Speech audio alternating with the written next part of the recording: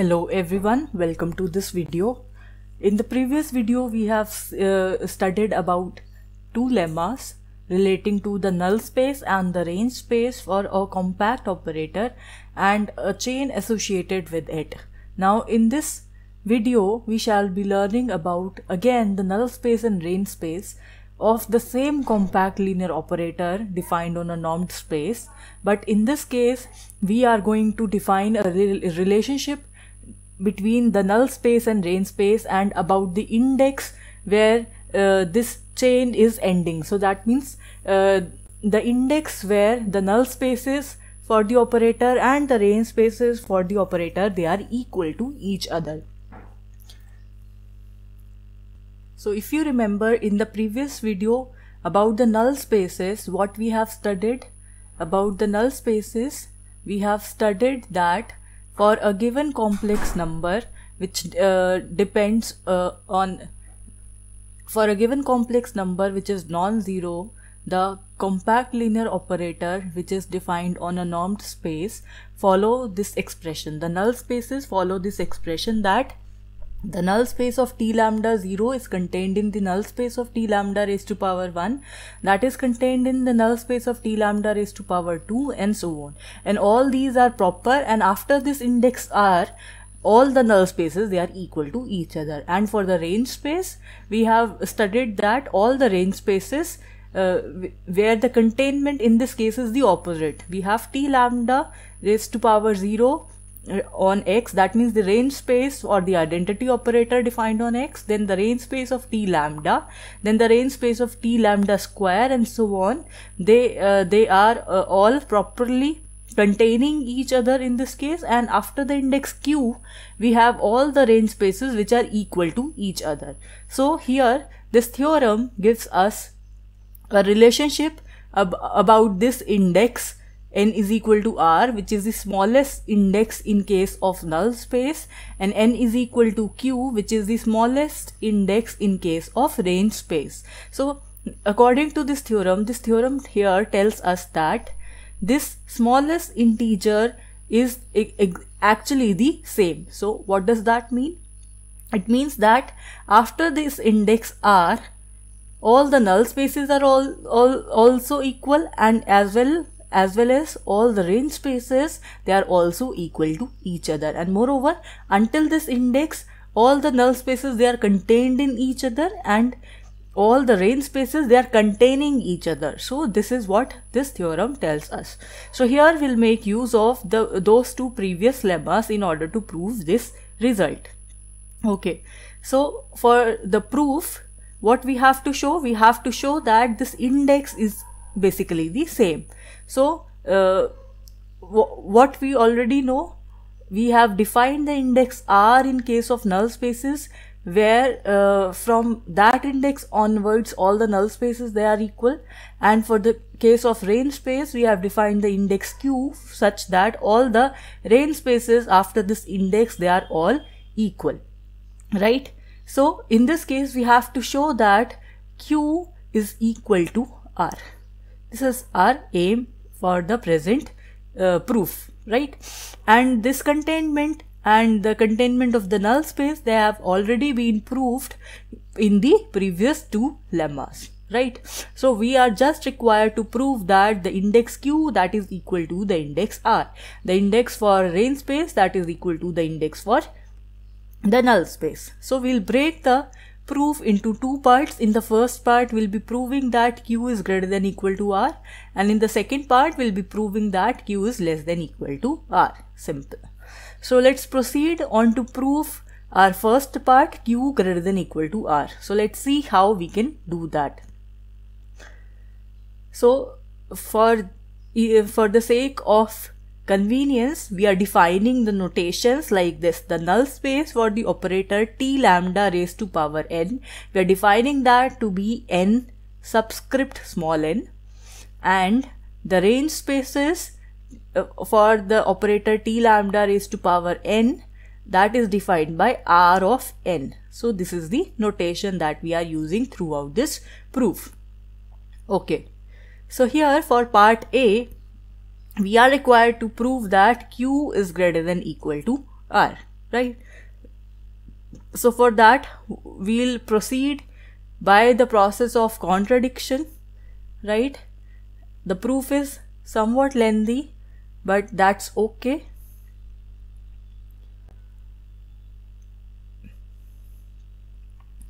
So let's see where we will go. We have to prove that Q is greater than equal to R.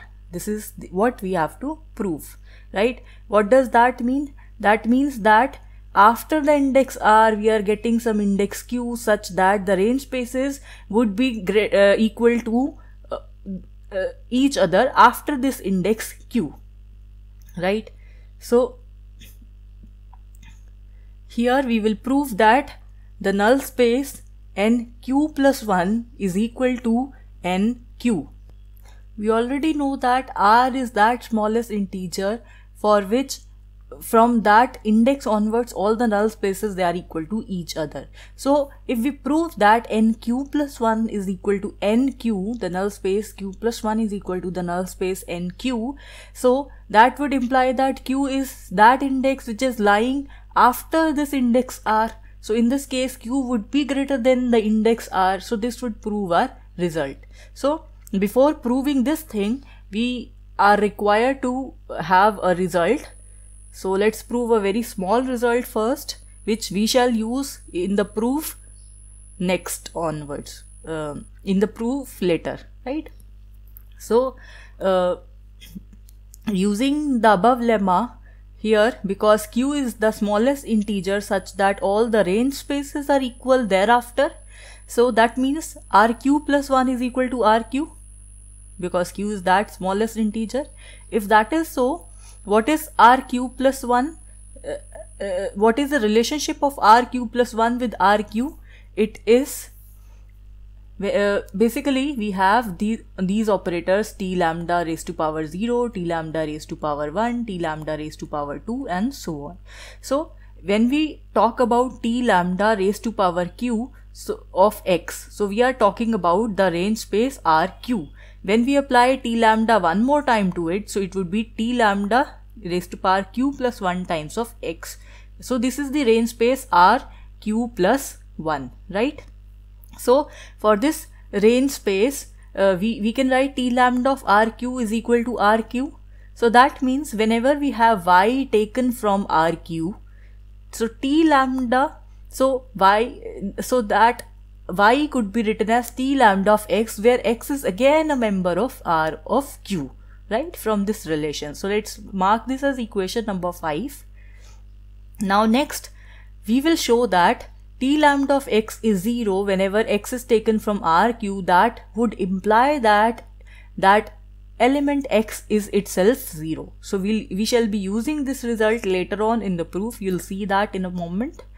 So for the time being we have to prove this thing.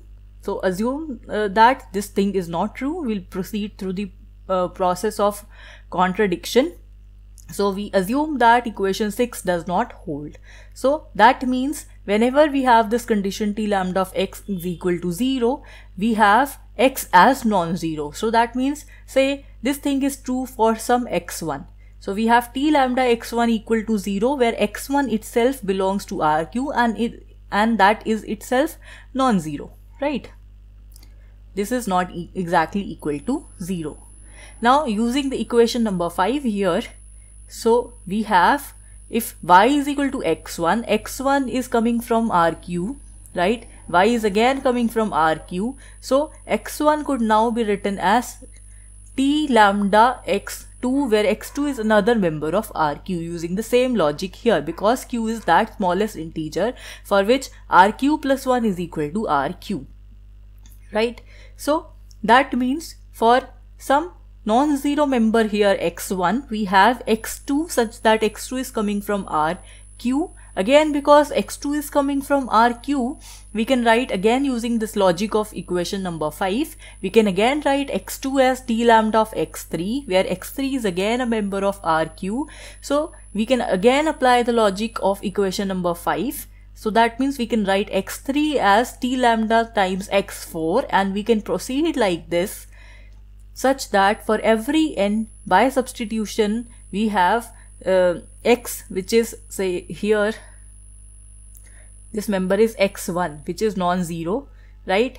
So this x1 could be written as t lambda of x2. This could be written as t lambda, x2 would be written as t lambda of x3. So this would ultimately become t lambda square of x3, and we can proceed like this. We finally will reach at t lambda raised to power n minus 1 xn, right? But here you can see that t lambda x1 is equal to 0, because this is what we have assumed in the starting, and moreover t lambda raised to power n of xn is also 0.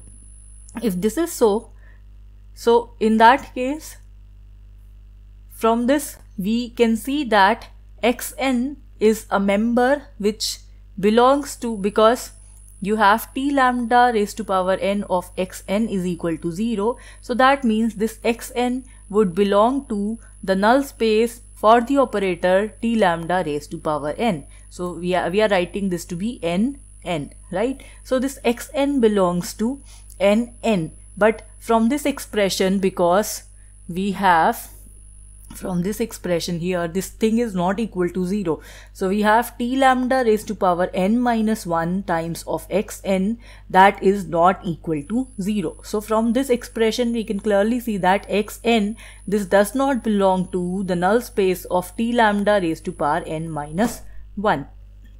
So this xn does not belong to the null space of n minus 1, but this belongs to the null space of n, right? So from this expression here, because xn is not a member of n minus 1, but xn is a member of nn, so that implies n minus 1 is contained in nn. Why? Because here we are assuming that r is that smallest integer such that all the null spaces, they are properly contained in each other, right? So n minus 1 is contained in nn, but from here what do we have? So you see the lemma here gives us a contradiction, because all the null spaces, they are properly contained in each other, and here from this expression we are getting a contradiction, because we are saying there is a member xn which is not there in the smaller space, but that is present in the bigger space, right? But that could not be true. Therefore we reach at a contradiction, because the index n was chosen as an arbitrary index. So whatever we have assumed about equation number 6 here is not true. So that means equation 6 has to be true. So if this is true, that means whenever we have t lambda x is equal to 0, where x is some member of Rq, in that case x itself is a 0. So we have this result. Now we can use this result to prove further the main result. So for the main result, as I have told you, we are required to prove that the null space q plus 1 is equal to the null space q, right? So here r is the smallest integer for which this equality occurs. So here we are required to prove this equality. So because using the lemma on null spaces, we already know nq is contained in nq plus 1, right? We are required to prove that nq plus 1 is contained in nq. This is obtained through the lemma on proper containment about the null spaces. So we are required to prove that nq plus 1 is contained in nq. So what does that mean? It means that if we take some member here in this space, so that member would automatically be present in this null space nq. So what does that mean? It means that if we take x from nq plus 1, so what does that mean? It means t lambda of q plus 1 when applied on x has to be equal to 0. So this thing should imply that x belongs to nq. So what does that mean? We have to prove that t lambda of q when applied onto x is also equal to 0. So we are assuming that t lambda of q plus 1 is equal to 0. Here also we should have x. This is equal to 0. This should imply that t lambda q of x is equal to 0, right? This is what we have to prove here. So we assume that the result is not true. By saying that, what do I mean? I mean that if we assume this thing does not occur, right? So let's assume that there is some element x naught. For this for this element, the result here is not true. So that means we have some element y such that t lambda q x0 that is not equal to 0, but t lambda y is equal to 0. That means this thing is not equal to 0, but this thing is equal to 0 for this element x0 here, right? If that is so, this element y t lambda raised to power q x0 that belongs to Rq. This element y is itself non-zero from here, and t lambda of y is equal to 0. This is according to the result that we have proved earlier in this equation number 6 here, right? So moving on further, so we have an element y such that t lambda y is equal to 0, but that element itself is not 0. So this gives us a contradiction to the result of equation 6, because it tells us that the member here has to be 0, because whenever we have t lambda x equal to 0 and x is the member of Rq, then this element x has to be 0, but we are getting a non-zero number here, that is y. So whatever we have assumed is not true. If that is so, in that case this thing is true, right? If this is true, using the method of contradiction, that means the null space q plus 1 is contained in the null space nq. So in that case, because we have this containment, and moreover through the lemma we have the containment nq is contained in nq plus 1, the lower index null space is contained in the higher index null space. Therefore using both of these we have this equality here, and if we have this equality, because r is that smallest integer for which we have this equality, so that means the index here q has to be greater than r. So we suppose we have 1, 2, 3 and so on up to r, so we should have q somewhere here. So q index is obviously greater than the index r. So this is proving the first part. Now we have to prove the second part, where we have to prove q is less than equal to r, right? So here how do we proceed? Let's have a look. So if q is equal to 0, then we have r greater than equal to 0. So that is true. There is no issue in that, because what was q? Q was the smallest integer for which the range spaces were equal. From that index onwards, all the range spaces were equal. So this is true. There is no issue. So we can assume that q is greater than equal to 1. Now, because we are required to prove that q is less than equal to r, so what do we require? We are required to prove that nq minus 1, that is a proper subspace of nq. So to prove that q is less than equal to r, we are required to prove that nq minus 1, that is a proper subspace of nq, right? Because in this case r is the smallest integer such that nn is equal to nn plus 1. You see, in this case, because r is the smallest integer such that all the null spaces thereafter they are equal to each other. So if we are to prove that q index is smaller than this index r, so basically we have to prove that the space nq minus 1 is contained in NQ. Why this is so? Because we have the index NR somewhere here, and from this index onwards all the null spaces, they are equal to each other, right? So that means before this all the null spaces, they are properly contained in each other. So this is what we will prove here in this case. So according to this lemma here, all the range spaces, they are properly containing each other, and Q is that smallest integer such that from that index onwards all the range spaces, they are equal to each other. So from here we obtain that RQ is properly contained in RQ minus 1. This containment is proper here in this case, correct?